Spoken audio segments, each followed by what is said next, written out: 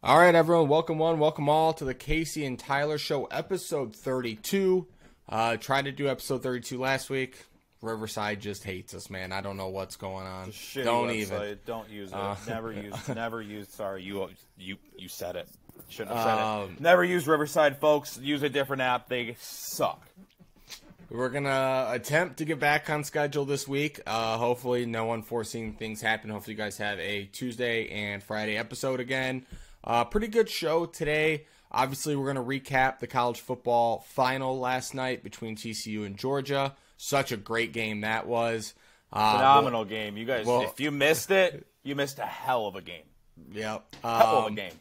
NFL recap, the playoffs are set. We won't do a playoff preview this show. We'll save it for Thursday, but we'll kind of go through some of the big games and the games that really mattered this week as far as clinching those playoff spots.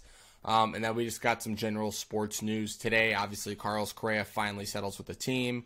We'll get into some of like the head coaching vacancies, Harbaugh, and some bad news for our Boston Red Sox.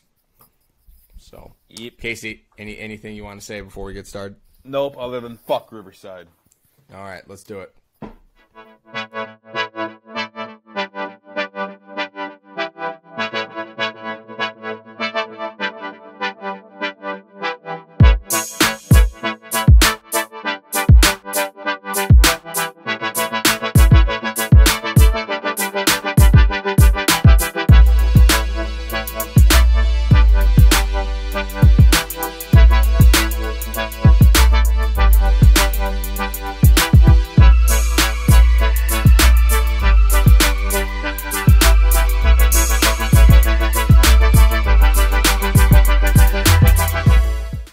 Casey, it's a sad day. It's a bad day. It's the first of many Mondays without a brand new college football week. College football is finally over. What a season it was. What a season it was. Probably the most locked we've been because of the podcast on college football. I feel like I watched so much, and I love it. Not that I'm complaining, but I watched more college football, and I knew more about shitty football teams than I ever have before. I want to shout out you. You were I know the season didn't end the way we wanted it to, but you were on the Horned Frogs since week 1, and what a season they had. We'll jump right into it. They got their doors kicked in yesterday. They stayed in Fort Worth. They didn't even show up to LA. Yeah. They stayed in Texas, got their dicks fucking kicked in. Yeah, Georgia wins back-to-back. Georgia completes a undefeated season, 14-0, 15-0. They win 65-7. This game was over before it started, folks. Oh, 100%. I mean, it was just one of those things to where, and they came into the game with a game plan and they executed it perfectly.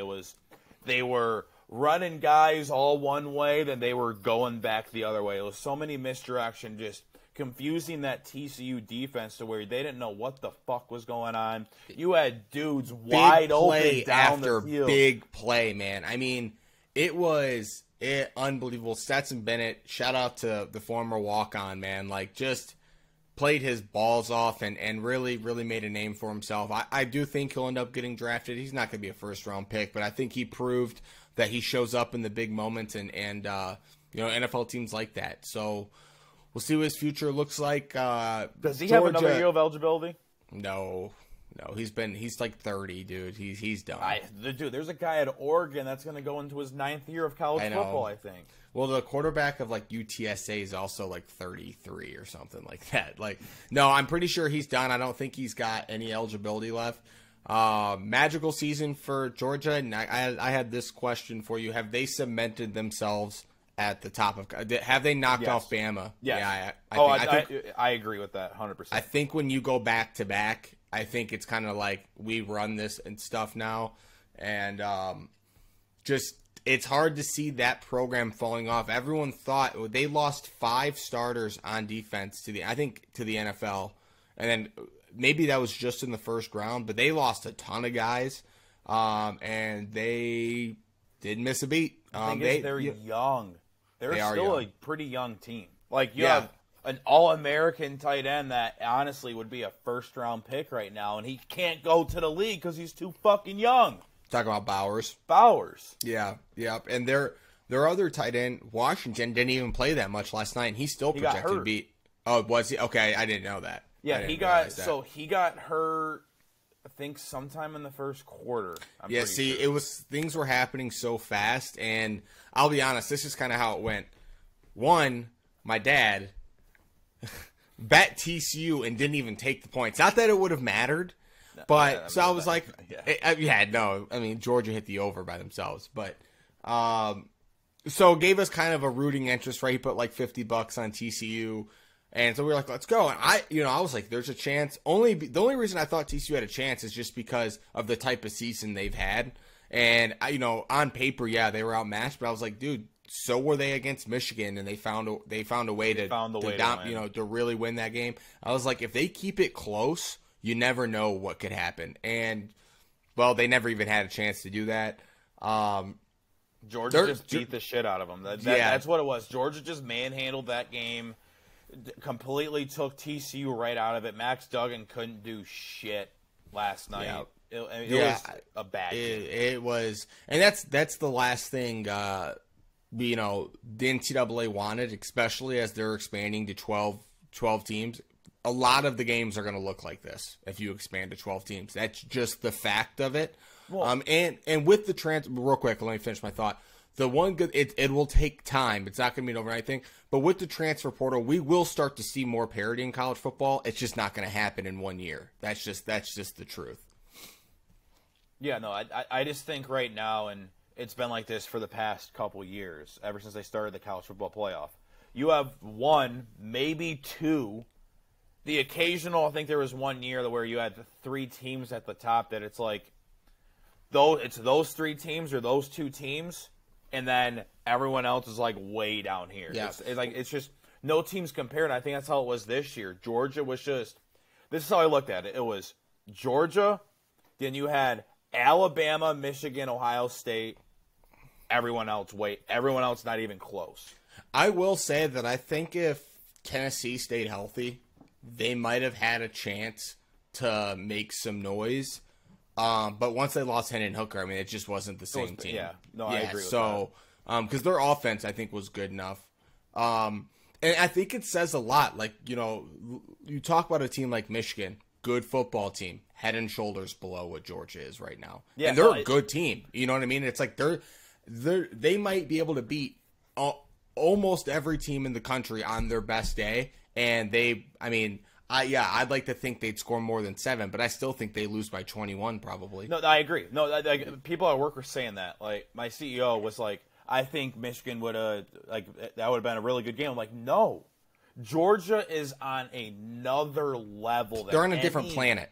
Yes. It's you can't compare. I mean, they're head and shoulders over everyone else in the country. It's just it's ridiculous. Yes.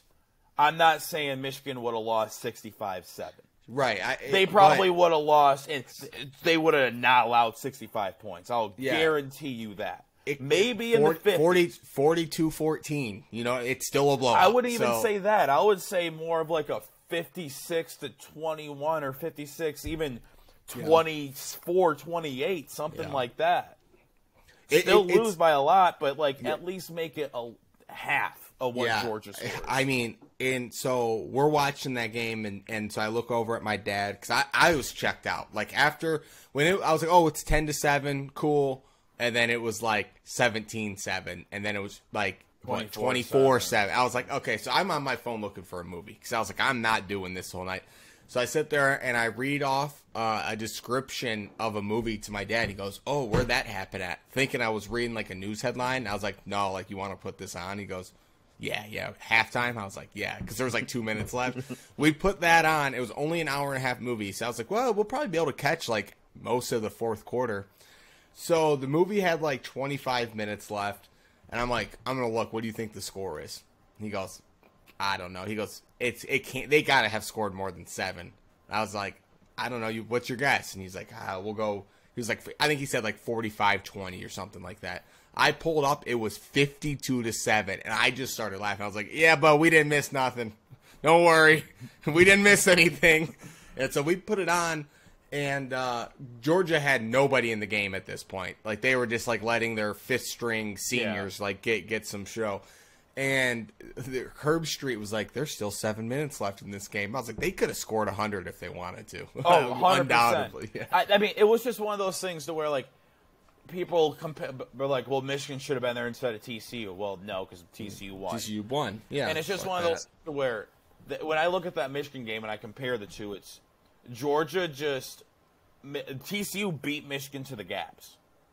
Well, Michigan also, like, shouldn't have, but also on defense they blitzed TCU way too much. If you looked at Georgia, they didn't do a lot of blitzing yesterday. Yeah, they were rushing 3, maybe 4. Yeah, and they were like, and then they spied Duggan or whatever. So I think, despite Georgia being head and shoulders talent wise, coaching wise, they took away everything TCU wanted to do. So right, it was good. I mean, listen. I think that if there's one program that should be like, this is why we should have been in there, it's Alabama. I think if there's any program that's going to sit there and be like, well, we would have, and I don't know if you caught this because I wasn't watching at the time, but I saw it on Twitter. David Pollard or Pollock, whatever, dude, yeah, right to Nick Saban's face. These guys are top, and Saban's like, as soon as he got on the phone, he goes, this shit ain't happening next year. Yeah, I'm telling you right now. I will guarantee you, and if can I live bet it? I'll say I'd bet Bama to win. I would bet Bama to win it all. Yeah, no doubt. Just because of that, like you don't. That's a dude you do not piss off. Yep. Because he will make you regret saying that shit. He's gonna probably have that video playing all year. Oh, dude, when I can already bet him. Yep. Bama plus 400. Yep, I would throw $10, $100 on it, whatever you want to do responsibly. 1-800-GAMBLER if you have a gambling addiction. Ohio State has better odds than Michigan. That doesn't surprise me. Guess Michigan's odds. 1,200. 850. Oh yeah, I would say 850. Yeah, TCU isn't even close. No. This is a magical season for TCU, man. They're not gonna be able to redo this. That's on that. We'll get to that later. I don't want to jump into. Oh, I guess no. It's on the show sheet. Does Sonny? How long do you think Sonny Dykes stays? I think this put him on the map for sure. I mean, and it's no disrespect to TCU as a job. It's just a really small school, and there's only so many resources there. I think this season put him on the map, and I mean, I guess it depends on his roots there and how comfortable he is. But I guarantee he got calls after, like today. I guarantee there was people that called and said, "What's your level of interest?" But it's like, where is he going to go? Because he's already in a Power 5 conference. If I'm Michigan and Harbaugh leaves, he's my first call. Oh yeah. If Harbaugh leaves, it's gonna be like, "Hey, you beat us. you wanna just." Well, is it because the whole Michigan man thing? Yeah, I think they're going to get away from that. And we'll hold on. We'll get into that later in the show sheet. We'll talk about Harbaugh and all that nonsense. But I just want to tip my cap to Horned Frogs. I know it's not the way you want your season to end. That is about as tough a way for it to end, for sure. But still a magical season, man. Like, there's no way anyone thought they were going to be there at the start of the year. So just to get there is an accomplishment, and they're not the only team that's gotten their teeth kicked in by Georgia. So just come over to our side. I had to do it last year. It's not fun, but it's just, like you said, the realization that we're all chilling on Earth, and they're on, like, Jupiter. You know what I mean? Waiting for us to catch up. So, but yeah, man, sad day for college football. I guess what we have now going forward, folks, is we'll just keep you guys posted on job changes, transfer stuff, and that's probably about it for college football until about springtime when we start doing our preseason projections and all that kind of stuff. So it was a fun ride, Casey. It was a fun ride. It was a fun ride. I'm sad college football is over. Yeah, and now it's college basketball Saturdays now. Yeah, honestly. Yeah, I can kind of start to invest and get even more pissed off about what Juwan Howard's done to my Michigan Wolverines, but that's neither here nor there. Well, yeah. All right. Before we get into the NFL, let's talk about that shit fucking fest on Saturday. That game was, dude. That's one of the worst college basketball games I've ever watched. Didn't even know they were playing until Saturday. Yeah. So Michigan. Oh, let me get to it. Michigan heads up to East Lansing and plays Michigan State. Michigan State wins 59-53. This was a horrible game. Horrible. That makes it sound like it was close. Both these teams sucked the entire game. This was not some back and forth like, wow, this is great. No, it was pulled your hair out. What are we doing from both fan bases? Both fan bases. Like, the score at the 12-minute mark in the first quarter, in the first half, it is 7-7. Yeah, I mean, come on. The halftime, what was the score at halftime? 27-18. Like, what are we doing here? I'm trying to figure out. You have it up right now. What both teams shoot from the field?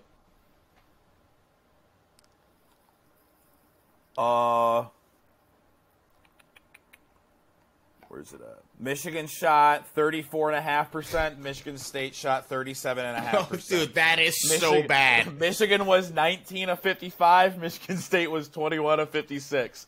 That is so bad. That's what teams shoot from three. Michigan was 3 for 20 from 3. Michigan State was 6 from 19 from 3. Yeah, the all-time inept offensive performance by both teams. I mean, pathetic. I kid you not. Michigan, to start the second half, was stuck at 28 points for what felt like an hour. I was getting so frustrated. They'd get the ball, go down, do some bullshit pass, and Dickinson would miss a layup. And then they'd go down, State would miss a three, they'd go, and then it was like over and over, and I'm like, what are we doing? And that's the problem, like with both programs right now. State's going to be very good next year, I believe. They're young, and they got like one of the better classes coming in, and Izzo's a good coach. Michigan just has zero identity. I mean, they don't have a point guard. They got no go-to guy to get a bucket. Oh, it's pretty much Hunter. Throw it in at Hunter Dickerson, and hopefully he fucking makes something happen, or he throws it out to Jet Howard, and hopefully he just throws up a three and makes it. Oh, dude.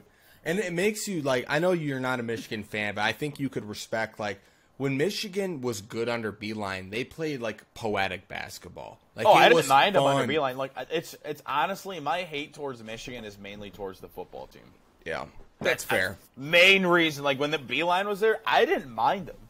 Yeah, I mean, I didn't root for them, but I didn't mind them. They played like a brand of basketball that like it was fun to watch, and you could tell like there was a plan.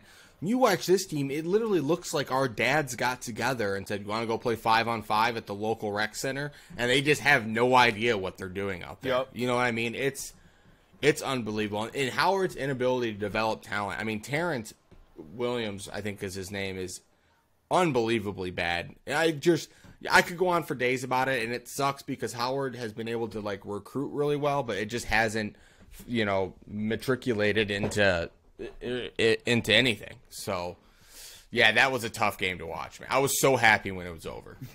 So was I, honestly. I was like, I can go do something else, because this is I think I put golf back on. I honestly think I started, because I started working from home on Saturday during the game. I was like, yeah, I'm not. I'll pay attention every once in a while. That's how you know it was bad, when you voluntarily started working from home instead of watching a rivalry game. Yeah, I don't get paid overtime.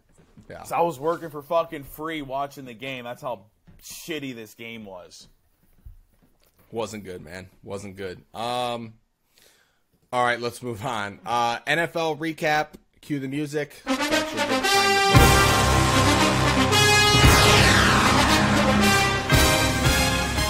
Cool. All right, let's start with the first game. This was a fun one. Casey, we were bowling when this game was on.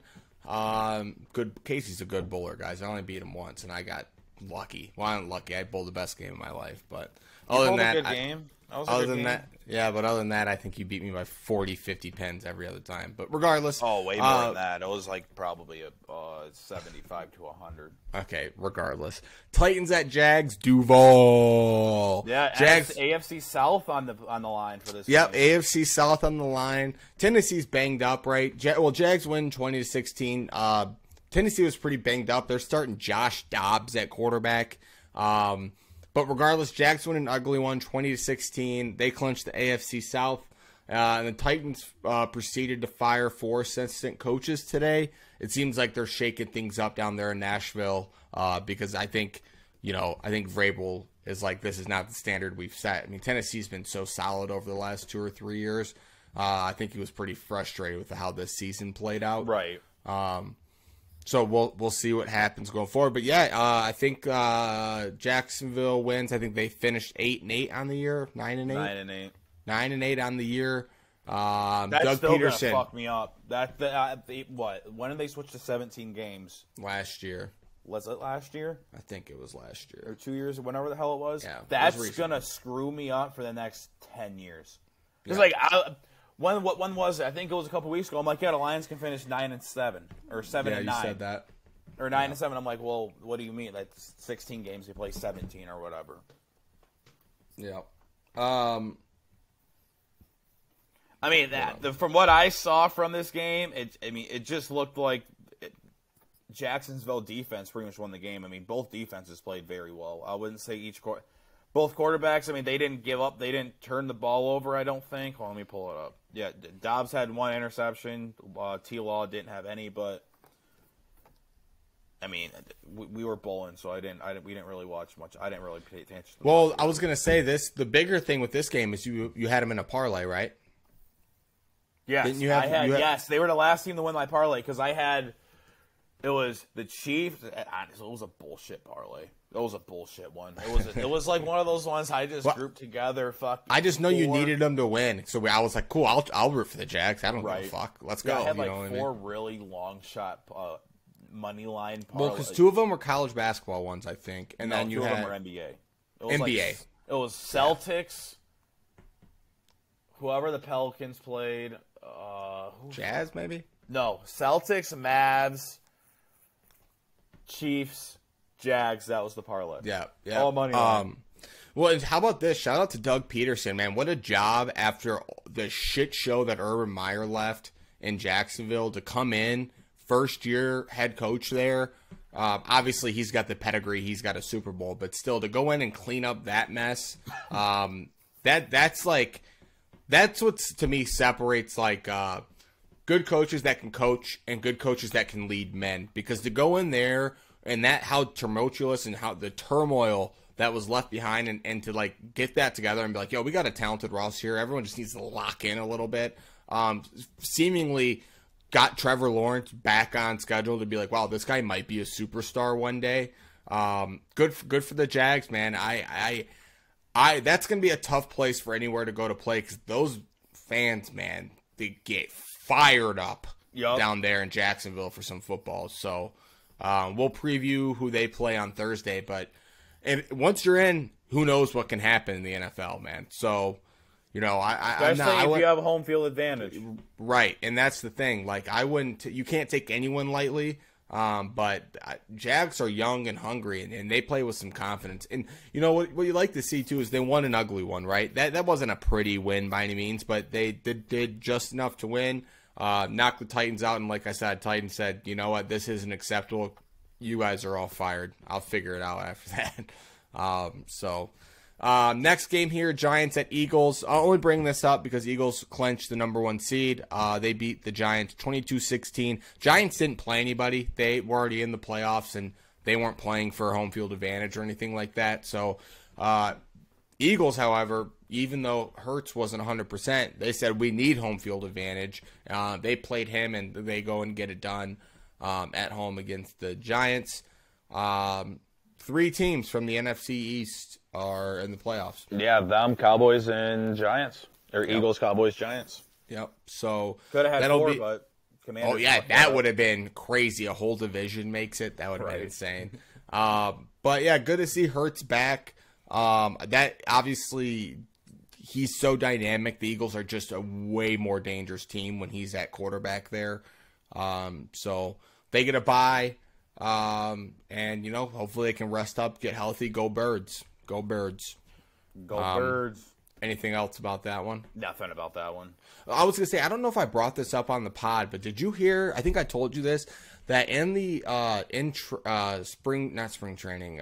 training camp, the coach for the Giants, Brian Dubal, would give Tyrod Taylor easier plays than Daniel Jones to see how mentally tough Daniel Jones was. So he'd give Daniel Jones a play that he knew wasn't going to be successful just to see how frustrated Daniel Jones got. That's crazy. Yeah, that's next insane. Level psychology with coaching, that's dude. Insane. Yeah. And you know, like when it was all said and done, he grabbed Daniel Jones and said, "Son, you passed with flying colors." And I was just fucking with you that entire time. Like, don't worry, we're not going to be running naked boot when they have that front. It's okay. Like that's, I don't know. That was just funny. Next game, this was phenomenal game, high scoring game. Scoregami probably. New York Jets head down to Miami and play the Dolphins. A lot on the line, a lot of playoff implication on the line for this one. Dolphins win a close one, 11-6. You did hear me say that right, 11-6. Yeah, just a kick fest, and then a safety to end the game. Yep. Dolphins, clinched the last spot in the AFC here with a win. Dolphins are going to be an interesting one. So they were without Tua and Teddy Bridgewater in this game. Had to start rookie Skylar Thompson. I will say, like, as good as the Dolphins looked at the beginning of the year, and their offense, trust me, is dynamic with Tyreek Hill and Jalen Waddle, but their best running back, Raheem Mostert, didn't play, I don't think, because he's got like a broken bone in his hand or something like that. And then Tua still in concussion protocol. I'm not sure what that looks like going forward, and obviously we'll talk more about it on Thursday, but without Tua healthy, I'm going to be leaning on that defense a lot. Right. You can't win 11-6 games in the playoffs, man. That's just not going to happen. They're heading to Buffalo, so... Yeah. Hey, it was a good season. It was a good season. You won the game, but guess what? Your season's over. Should have just fucking lost and hope New England won and fucking let New England head up to Buffalo. Yep. No way. Or head down to Buffalo. I'm going to jump the order real quick because I want to talk about the Rams and Lions in sequence. The Browns one. So Browns at Steelers. Steelers win 28-14. No playoff implications here, but Casey's got a stat for you. In the 16 years Mike Tomlin's been head coach of the Steelers, he has 0 losing seasons. You talk about stability, man. That's insane. Like, they were a 7-win team 2 weeks ago. Yep. And then they won their last 2 games to not be a losing team. Yeah, the same thing happened last year. It came down to the last game of the year for him to finish. I think it was 8-7-1 or something like that. Yeah. You must be nice. That's all I got to say. Right? Must be nice to be a Steelers fan. But you got a couple Super Bowls. By the way, we're usually pretty good. You know what I mean? Like, God, in what world? Goodness gracious. So, yeah, good for Mike Tomlin. Like, that's what stability looks like, right? That's the one of the key traits or identifiers of not only just a good team, but a good organization, that they're constantly in the mix. And that's the thing in the NFL. Like, if you just stay consistent, there are years where 9-8 will get you in that division. Yes. You know what I mean? So just stay within yourselves and win enough games. And, that's still crazy that throughout all those years, all the ups and downs with the Steelers, that they still have always finished above 500. Is just. I have his stats. I have his records right here. So starting in 2007, I'm going to work my way to now. 10-6, 12-4, 9-7, 12-4, 12-4, 8-8, 8-8, 11-5, 10-6, 11-5, 13-3, 9-6-1, 8-8, 12-4, 9-7-1, and 9-8. Yeah, that's insane. Yeah. Well, shout out to Kenny MF and Pickett. Kenny motherfucking Pickett. Don't go fucking Frank the Tank on me. Yeah. No, that was crazy. That was insane. Like, how the hell did he find out about Frank the Tank? I mean, I get it. Like, Frank the Tank is a well-known guy, but it's like, how does Mike Tomlin know about him? Yeah, no, he's telling his players, like, everyone relax, don't go Frank the Tank on me, we're all right. Like, basically saying, don't implode, okay? Like, right? That's just don't insane. freak out, we're good. Relax. Next game, tough one to talk about here. The Los Angeles Rams head to Seattle, play the Seahawks, lose 19-16 in overtime. Locally, big game here. This was a massive game for Detroit fans. If the Rams would have somehow won, that just meant the Lions needed a win, and they're in. And of course, it goes to overtime. A lot of questionable calls in this one. A lot of outcry and rage about the officiating and lack of calls against Seattle in this one. I can think of 3 right off the top of my head. Intentional grounding call that wasn't called against Geno Smith. The running into the punter, which was absolute bullshit. He was pushed and guy was already planted. That rule's there to protect them when they're kicking the football so they don't land on their leg or get like chopped up weird. He was like standing still, had already kicked the ball. It was like 10 seconds after he kicked it. Guy just gets pushed into him as he's falling down. They call that late call on that one. And then obviously the lack of taunting call against DK Metcalf. Just a weird... Oh, and the Quandre Diggs one. His interception. Yeah. He pointed the ball right at fucking Bobby Wagner. You can't... That's a taunting. That's 15 fucking yards. And then that bullshit-ass fucking late hit on Jalen Ramsey on Geno Smith. Geno Smith ran right fucking into him! Yeah, Jalen Ramsey's standing there with his arms like this, and Geno Smith keeps running at him. Is he not supposed to protect himself? He just dropped his shoulder. I would do the same fucking thing. Run at me, I'm dropping my fucking shoulder. He didn't move forward, side to side. He didn't go out of his way to hit that guy. No. Geno Smith ran into him. He was just kind of like, what's he supposed to do? Hug him? We're all boys here? That's not who Jalen Ramsey is. It's a fucking charge, not a fucking block. That's what it's called in the NBA, you dumb fuck. Yeah, and another tough, Baker has Van Jefferson wide open for a touchdown in overtime. Underthrows it. I don't know if it was underthrown or just on both of them. Yeah, I think Van Jefferson should have worked his way back to the ball. But, of course, former Lion comes out of nowhere, picks him off. It's like that's just like the worst thing for a Lions fan, man. And ultimately, the Rams weren't able to get it done. I know they tried their darndest for us. Just a tough game for a Lions fan. It kind of took a lot of the air out of watching the Packers game because obviously it felt like what they could be playing for a playoff spot. And now they're just playing for pride. Which, dude, our group chat was dead. And honestly, if the Rams would have won, our group chat would have been fucking live. Yeah, the entire game, like every single play, there would have been a text about like, fuck yeah, we're winning this game, we're not winning this game. It would have been all over the place. Yeah, it was tough, too, because, like, it was a roller coaster of emotions from, 3 months ago, we're 1-6, and it's kind of like, well, an incoming top 3 pick, and then they fight all the way back, and you buy in, and you're like, holy shit, this young team has a chance to go into the playoffs and be a team, in my opinion, that nobody would want to play. You know what I mean? If you're talking about the Detroit Lions. But regardless, I don't know. We are officially unlinked with the Rams after this year. The Lions and Rams had been linked, obviously, with those draft picks for Stafford and stuff. But this was the last year. Rams, thanks for sucking this year and giving us, Thanks for fucking nothing, you pieces of shit. Well, they gave us... Actually, thanks for a top 5 pick. Yeah. Top 6 pick. 6 pick. Top 10 pick. Thanks for a top 10 pick, actually. But moving on, since we're talking about our Lions, the Detroit Lions head up to Green Bay and play the Packers. Lions win and end the Packers season, which is phenomenal. The bad man is no longer going to be a Green Bay Packer, hopefully. Lions win 20-16. They look pretty fucking good. Yeah, shout out to Aiden Hutchinson, man. Just a phenomenal game from the kid. Was in that backfield all night against Aaron Rodgers. This was a cold, gritty, night game in Lambeau Field in January. And the Lions, as young as they are, showed up, man. You could I was talking before, Dan Campbell had 2 speeches, right? One if Seattle lost and one if Seattle won. And they weren't phased. They still went in there and they said, if we're not going, then neither are they. You know what I mean? So,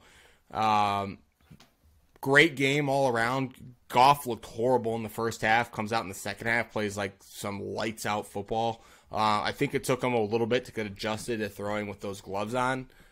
He figured out, like I said, Lions get it done. Kirby Joseph becomes the first player since Brian Urlacher to pick off Aaron Rodgers 3 times in their career. He did it in 1 season, and it should have been 5 picks. He dropped 1, and 1 got called back. So, tough, great year for Detroit. Like I said, heading into... It's looking like Goff's going to be our quarterback for the near future. Yep. I'm fine with that. Same. Brad Holmes came out today and basically said no plans to move on. All plans are to stick with him. He did say that if they took a quarterback, it would be a situation like Mahomes or Rodgers where the guy sits for a while behind, learns the system, learns from a pro like Jared Goff. I think when you look forward for the Detroit Lions, it's playoffs or bust. It's division title or bust. I thought it was. I don't.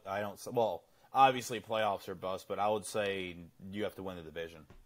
Yeah, I want the North. I say that's my expectation every year now for the near future is you guys better win that fucking North. Yeah, they go 5-1 in the division this year, which is the best record. Chicago sucks. Green Bay sucks. Minnesota's the only threat right now. Yeah, and we'll see what Minnesota does this offseason. You know what I mean? And obviously it's just their offense that's just so good. Yeah. I thought it was really cool after the game. I'll also shout to Jamal Williams breaking Barry Sanders' touchdown record. I know there's another game. I get it, but still cool. I mean, it doesn't mean the same, but yeah, there's an extra game to do it. He got the game ball. His speech afterwards where he's crying about losing his great-grandfather to then saying, don't confuse these tears. It's all dog in this mug, and this is Detroit. Quit playing with us. They got to re-sign that guy. Even if it's just for a locker room presence, I think that he perfectly embodies what Detroit is and wants to be about. But what I thought was really cool is the second game ball Dan Campbell gave to Sheila Hamp, owner of the Detroit Lions, where for those that aren't local, they might not realize, but the ownership for the Detroit Lions has been a problem for a long time. Hated ownership group there. Constantly felt like they were, not very active owners. Didn't really care about the success of the team. It feels like a totally different tone with Sheila. And Dan Campbell gave her a game ball, and you could tell what it meant to her and everything. And she said it. She said all roads run through Detroit now. And I think she has an expectation going forward, which is good because that means accountability. When expectations are set and they're not met, that means that you are now disappointed and have to look, why weren't they met? What do we need to change for those to be met? So I think that's good going forward, that we have some expectations here in Detroit. Brad Holmes said it perfectly. He said, last year we set a culture. This year we set expectations, and going forward, it's going to be about meeting that standard and meeting those expectations. So, right. I think it's extremely fun times to be a Detroit Lion fan. It's going to be very interesting to see what they do this offseason as far as free agency is concerned. I think for the first time in our lifetime, or one of the first times, this is going to be a destination free agents want to come to. I think that there is a buzz want to play.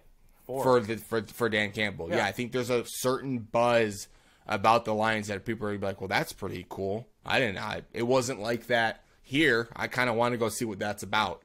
So I'm ecstatic and expect a lot of Lions talk this offseason because there's as good of a season as it was.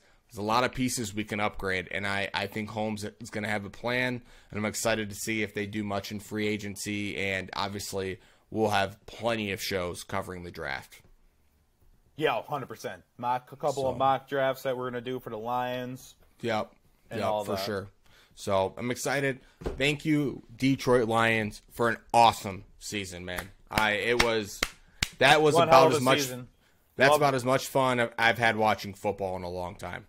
Yeah, It was great. I had fun watching this team. It was It was refreshing. roller coaster effect. It was It- we went as low as we can get, and then we just came right up. And you guys, I thought, fuck, what is going on with this team? Are we in another? Are we still in this rebuild that we've been in for years? Or is this team finally getting over that hump? And I feel like this team is finally getting over that hump. Yeah, I think there was like legitimate reasons to be excited, right? And in years past, it was like, who are we going to take with our top 5 pick? And this year, it's like, who are we going to take that's going to make us a playoff team? Yep. Who are we going to take that when we have to go to San Francisco next year that we're going to be able to contain McCaffrey? That. We ain't going to San Francisco. We're fucking running. Regardless. We're hosting all the playoff games. Number one. Well, I hope so. I hope Number so. one seed. And you can't, like, another thing too is you can't take years like this for granted because it's so hard to win in the NFL. And as much as it comes down to talent and coaching, you have to get lucky with injuries and a bunch of other stuff. So it'll be a long road back. You got a whole nother offseason, a whole nother, training camp and stuff. But I'm thoroughly excited and looking forward to next season for sure. Oh, so am I. But let's hop into some sports news to finish up the show here. We're good on time so far. Let's Damar Hamlin update. Obviously, great to see that he's doing well. Great to see that he is out of the ICU in Cincinnati, back in Buffalo, still in the hospital. They're running some tests and everything. Tests today revealed that there's no pre-existing condition that caused cardiac arrest. It was just from the collision. Seems to be doing 100 times better.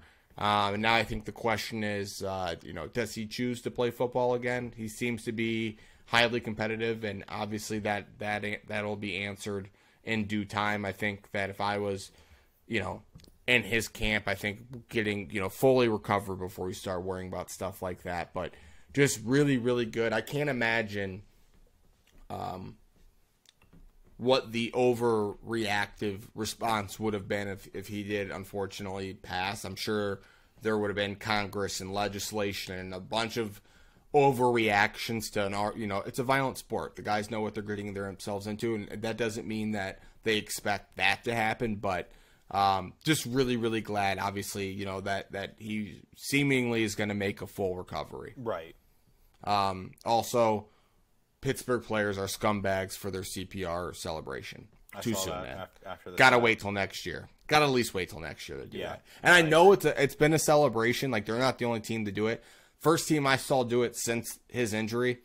Gotta have more awareness than that. You know what I mean? You gotta know. It's like, you gotta wait until maybe playoffs, bring it out like the week after, man. Come on now. Can't do it. You gotta think better than that. Quay Walker is a scumbag. The guy for the Packers that shoved the Lions trainer, scumbag. And I hope you get a 1-game suspension next year. Scumbag move. Scumbag move. Oh, 100%. But the thing is, I loved about it was the trainer was ready to. Dude, the trainer wanted all the smoke. He was like, he didn't back. He was half the dude's size and was like, "Are you kidding me, dude? Like, I got Penny Sewell right here. I'm not afraid of you. Yeah, I'll all right? fuck you up. We'll fuck you up." Yeah. So I thought that was great. Then he cried like a little bitch in the fucking tunnel. Like, are you good? Yeah. You put yourself in that situation, buddy. Come on now. Yeah, and then like to be as tone deaf as you are after an opposite trainer in another game saved a young man's life, to have zero respect for what they do that's just crazy. And I know we all get caught up in the moment, but you can't. You cannot there, man. I mean, it's not like the trainer came up and shoved him. If he came up and he like put his arm on him and like tried to shove him out of the way, yes. Natural reaction is I'll look at someone and I'm just going to push him like, fuck you, dude. Yeah. Don't fucking push me. Yeah. But, like, he just put his arm on him and he just tried to step in between and down it so he can help his player. And the dude gets mad and shoves him. Yeah, total scumbag. I'm glad you brought up him whining like a little baby bag bitch in the tunnel. I laughed so hard because he was throwing a temper tantrum. Yeah, like come on now. Dude, that'd be like you have a kid and you're like, hey, you can't eat cookies till after dinner. Then they eat cookies before dinner, and you send them to their room, and they're acting like, well, why? What did I do? It's like, how dumb? Come on. Yeah, like, you're not supposed to do that. So that was crazy, but I had to bring that up because that was, I mean, the trainer's reaction was like, wow, the culture is not just with the players in Detroit. No, the entire staff. We go all the way down to, we're all dogs. Yeah. Crazy story. Carlos Correa signs with the Twins, not the Mets, not the Giants, but he's back with the Minnesota Twins after 28 days, signing with 3 different teams for a total of like $900 million. He's back with the Minnesota Twins, 6 years, $200 million. Some options can get it up as high as $270, I read. But the base salary is 6 years, $200 million. They waived the physical on his ankle, said they don't care how that comes back. You know, that's not going to affect the deal. So from all reports I read, this is actually a done deal. Crazy. Yeah. One of the more bizarre things that I've seen in MLB offseason. I heard a rumor like on Saturday that he was kind of linked to the Sox, that the Sox were very linked to the Sox. The Sox were going to get a deal done with him, that it was like he was able to opt out after every single fucking year. They were going to give him like a 7-year deal with an opt out after every year. Yeah. So like basically, you know, it had been like a really high AAV or like an okay AAV, and if he performed well, he could be like, yeah, I'm going to go test the market. Right. So that's kind of like the deal. Like, I don't know are we allowed to mention Trevor Bauer? Are we going to get canceled?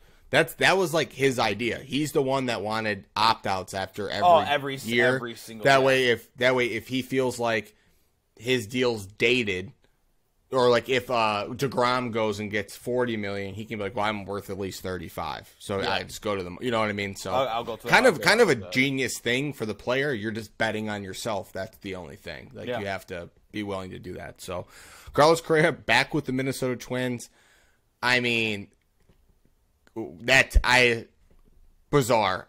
You know what's crazy is like I don't get all this stuff with his medicals because he played and he was healthy like all year, and it's not like the injury from minor leagues. He's never missed time. Yeah, he's never missed time in the pros due to an ankle.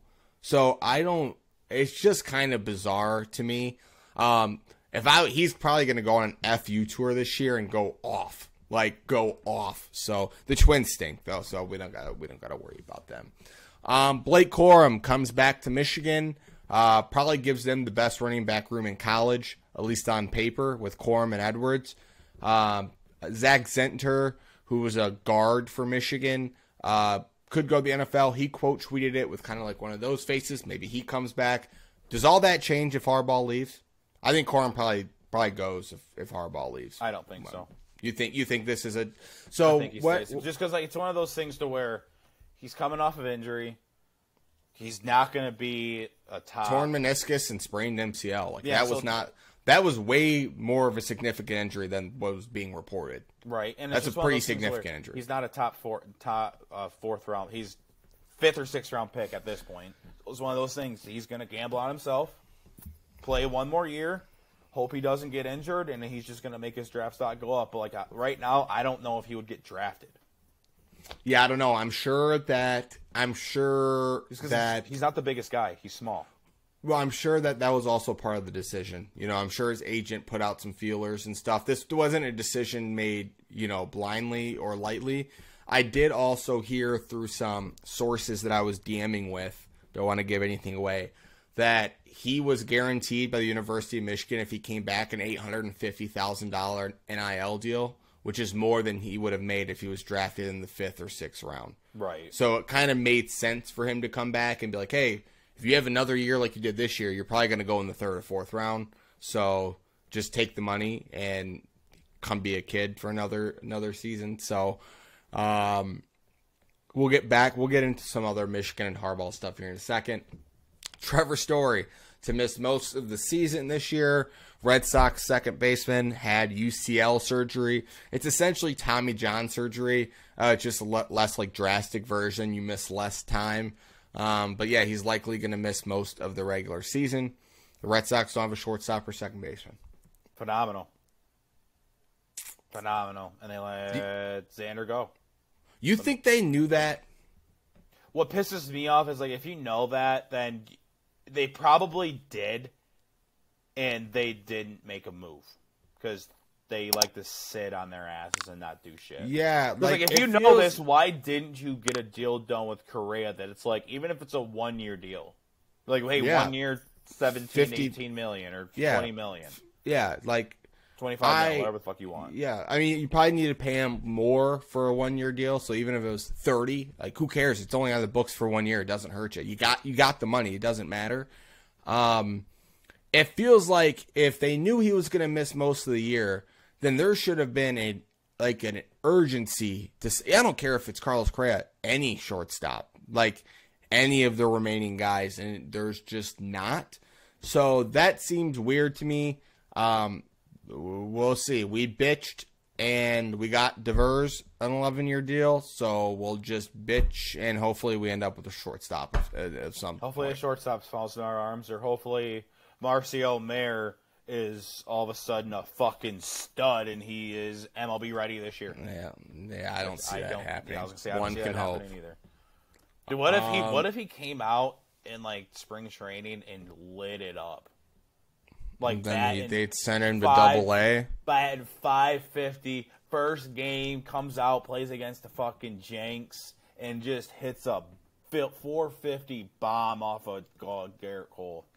No, I think they'd send him to Double-A and say, do that there, and then we'll send you to Triple-A, and if you do that there, then we'll let you come up.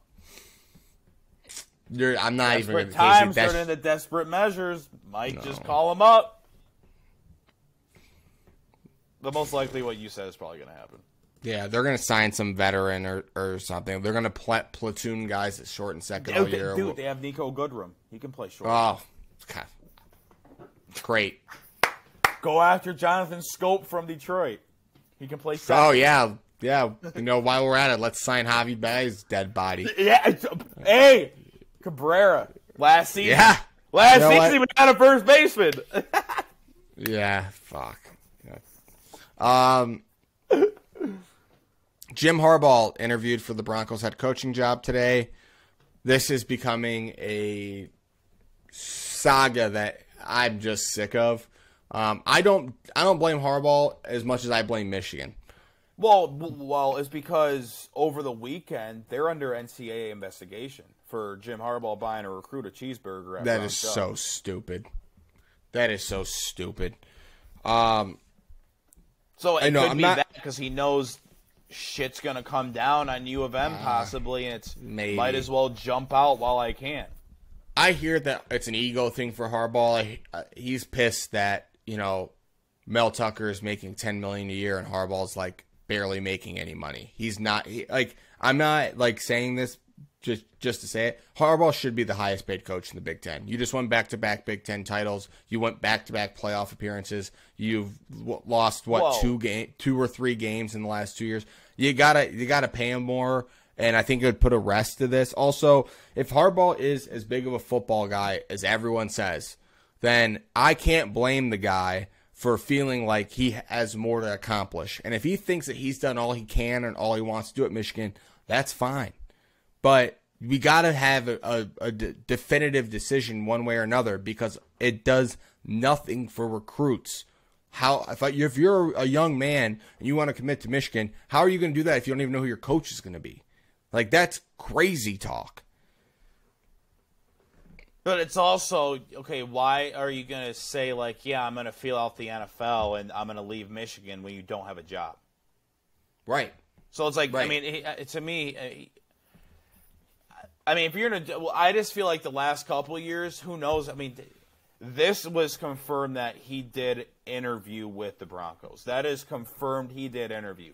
In the past couple of years, did he interview for... last year he interviewed for the... Vikings. The Vikings job. That was confirmed that he they couldn't kick him out of that building fast enough. That interview went horribly. Yeah, it's just one of those things. He's been getting linked to these jobs, but it's like, how many of them have he actually interviewed for? Well, it's like he has interest, but is there any interest back? Yeah. You know what I mean? That's the big thing. So, we'll see. I heard today that like he's a one of the Broncos' top candidates, and I'm like, well, you haven't interviewed anybody else, so yeah, of course. Who else? Who else is a top candidate? He's the only one you've interviewed. You've interviewed him, and you have your defensive coordinator scheduled. I think I saw it today. It's other than that, you've requested Sean Payton. You've requested the Lions. Ben Johnson? They've requested him. Yep. Sticking with the Harbaugh thing here, our boy Randy posed an interesting question to me, and I had to think about it. Harbaugh leaves. Do you call Cliff Kingsbury and see if he wants to come back to the NFL or college? Is he a Michigan man? I don't know. Putting the Michigan man stuff aside, now that we're in the college football playoff, we got to start thinking about what we can do to take this program to the next level, regardless of the Michigan man stuff. If you set that aside, if you could hire anybody, availability matters. But like, is that a phone call you would at least make? I mean, look what he did with Mahomes. Maybe he can do the same thing with JJ. No. You don't think so? I just think Mahomes is just a different talent. I'm just saying that he's an offensive type of mind. What did he do at Texas Tech? Nothing. Yeah, he didn't win. He hasn't won anywhere he went. Who knows? He's got more experience now. He's a young guy, bright offensive mind. If I'm them, I would want to go after a guy like a Sonny Dykes, something more established. Something that's more established that has shown that he can win games, actually, and not just he has talent on his team. And I mean, I don't think Kingsbury's that great of a coach, in my opinion.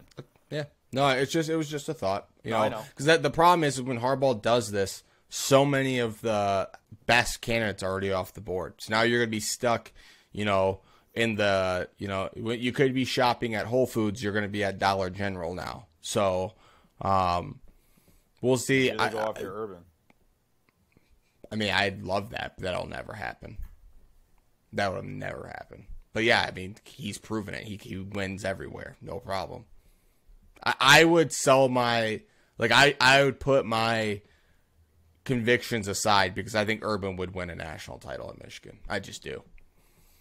I think Michigan has all the resources, and Urban's proven everywhere he's gone. But I don't know if Urban's going to get a lot of looks because of how things ended in Jacksonville. He burned a lot of bridges there. Right. And obviously he's got a cushy job at Fox. I mean, he makes millions of dollars to basically sit up there and just talk. You know what I mean? So I know another name, and I would hate this if I was Michigan, is Bill O'Brien, the Alabama's offensive coordinator. I would be so dude, I would be so pissed. He's not only is he hard to look at respectfully, he just I just don't like the guy. I remember when he was on Hard Knocks with the Texans, and I couldn't stand him. Sucks. Yeah. So we'll see. We'll see what happens. That's going to be probably the biggest story as far as Michigan football is concerned, is if Harbaugh leaves, does he leave? And then if he does, do you just promote from within and try to keep as many of the guys there, or do you try to make a splash hire? And it's like one of those things like if Michigan knew Harbaugh was leaving, you'd like to think their hat would have been in the ring for Dion even. Well, come here, we'll give you $10 million. Right. So I don't know. But last thing we're going to talk about real quick, Cardinals. I would so hate that. Oh, you would be so yeah, because you love Dion. Yeah, you love Dion, but you hate the school he coaches for. That would have been great for radio. I would have loved that for the podcast. No, I would have hated Dion. I would have called him a little bitch. Yeah, that's crazy to think about. Cardinals, Broncos, Texans, Colts, Panthers are all the NFL teams that have vacancies. And most likely Rams. Sounds like McVay is on his way out to a cushy TV deal. Cardinals president today said Kyler Murray will have a say on their new coach. That's going to be interesting. Their ownership is basically, putting all their eggs in Kyler's basket. So that obviously the coach that comes in is going to have to really believe in Kyler as a player, which we'll see. I'll guarantee you he's going to be in the interview. Doing this. Yo. Sorry, I'm playing COD Mobile, Coach. He's gonna be sitting there. They're gonna be like, Kyler, what's wrong? He's like, I told the boys I'd be on at 4. It's 4:15, guys. Like, right. They're getting dubs without me. As we mentioned, the Broncos have interviewed Harbaugh already. They requested an interview with Sean Payton. Sean Payton's an interesting one to me because he's going to get a job. No, undoubtedly.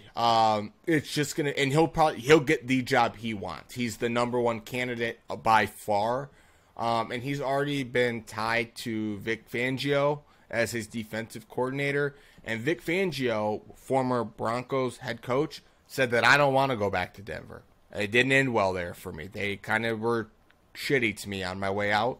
My dad made a good point. I think it's a new ownership group then from when Vic Fangio's there because they just got sold to the Walmart. So I don't know if that would matter. It's also tough because does Sean Payton think that Russell Wilson's decent? Does he care that they have no draft capital because they gave it all up to get Russell Wilson? The Denver job's very interesting to me because besides all that, like Denver has very stable ownership. It's a great place to play. They have a winning culture, great place to live. So, yeah, and they've got some good young pieces there, Judy and Cortland Sutton and Russell Wilson. And then on defense, they've got some pieces as well. But that's an interesting one to me to see what the Broncos do. Texans fire Lovie Smith. This really pissed me off because I was surprised by that one. That one kind of pissed me off too. They fired their coach last year after only having 1 year to do it. They hire Lovie Smith, fire him after 1 year. What does that tell you about, like, what does that tell future coaches? I get 1 year to prove I can do it. This roster stinks. Why do I only get 1 year? Do with Davis fucking Mills is my fucking quarterback, and he's a good receiver, but Brandon Cooks is my number one guy. What are we doing here? Yeah, I don't know, man. That's to me is like not an organization I'd want to go be ahead. No, I wouldn't want to play for them. Yeah, I'd be like, I'm good. Colts request to interview both Ben Johnson and Aaron Glenn. For those who don't know, Ben Johnson is Detroit Lions offensive coordinator. Aaron Glenn is the Detroit Lions defensive coordinator. Glenn has interviewed to be a head coach 3 other times in his career. I think I can speak for all Lions fans by saying this. Ben Johnson stinks. You don't want him. Aaron Glenn stinks. You don't want him. These guys are nothing without Dan Campbell. Trust me. They would be horrible head coaches. You don't want them. Yeah. They are great coordinators, and they already have jobs. So fucking leave them alone. Leave them the fuck alone. Yep. Ours, not yours. Ours. Yep. I know. I can say like Ben Johnson is a bad guy. He's not a good family guy. Not a football guy. He's not a football guy. He doesn't like dogs, which is it's a red flag. He doesn't like football. He hates football. Hates football. And a little birdie told me that Jared Goff actually called all the plays this year. Yeah. Ben Johnson's headset wasn't even plugged in. No. So I just want to put that out there. Yep. And then look at the Lions' defense for the first 6-7 weeks of the year. Yeah. Just look at that. Look at that tape. That's what you're going to be getting yourself into. Dan Campbell took over the defense the last half of the season, so it was all Dan Campbell. Yep. Aaron Glenn isn't shit. Ben Johnson isn't shit. They need to stay in Detroit so Dan Campbell can teach them how to be good coaches. Yeah. I will say this, all jokes aside, though. This is what happens when you start winning, and it's a product of a good organization that you guys are going to get poached because they're interested in what you have going on. So good for them. Congratulations. I fully expect Ben Johnson to be back. I think he's 1 year out. This was his first full year of calling plays. I think it'll be good for him to get the interview experience, but I would be a little surprised. But we'll see. We'll see what happens. And obviously, Campbell's proven, that he can replace coordinators, and I'm sure they already have an idea of who could step in. But that'd be a big loss, like all jokes aside, because I think Ben Johnson really got this offense cooking this year. I mean, goodness gracious, that hook and ladder on 3rd and 17. Oh my God, what are we talking about? That was a phenomenal play. I fucking love that. There was just a lot of play calling that the Lions had on Sunday that was just phenomenal. Going forward on 4th down. depending on where you are in the field and the situation, I love 4th and short, go for it. I love that shit that the Lions do. Gives your players a lot of confidence too, because on 3rd down, if you know you're going to on this part of the field, if you don't somehow take a penalty or lose 10 yards to a sack, when your players know this is probably 2-down territory, it opens up the playbook. Because now you're not worried about getting 5 yards. You're like, just get 2.5. Just get us half there, and then we'll get the rest next play. Yeah, loved what the Lions contained aggressiveness, right? Like at the right times. Last thing here, Panthers are set to interview former Lions coach Jim Caldwell. Apparently, he's got quite like a bunch of ties to the area, and I think I'd like to see Caldwell back coaching, because I was appreciative. Yeah, I was appreciative of his time here. He doesn't move the needle like Dan Campbell does. He's not, going to make headlines or anything, but he's a football guy. He's a good coach, and I'm glad to see him at least get a chance to interview. He makes the playoffs. He ain't no fucking Matt Patricia. Yeah. And that was what we fucking got exchanged for, was Caldwell for Patricia. Was it? Yeah. Yeah. So it was Schwartz, Caldwell, Patricia. Yep. Wow. Schwartz that feels... was at the Eagles when. I'm surprised he hasn't gotten another head coaching job. I think he's a better coordinator than he is a head coach. I think that's why. Yeah, probably. And I think teams see that. Yeah. Well, that does it. I was going to press the button. It does it, folks. Powered by Riverside. The shitty Riverside website. Hey. Playoffs coming up. Playoff football. NFL. Love you guys.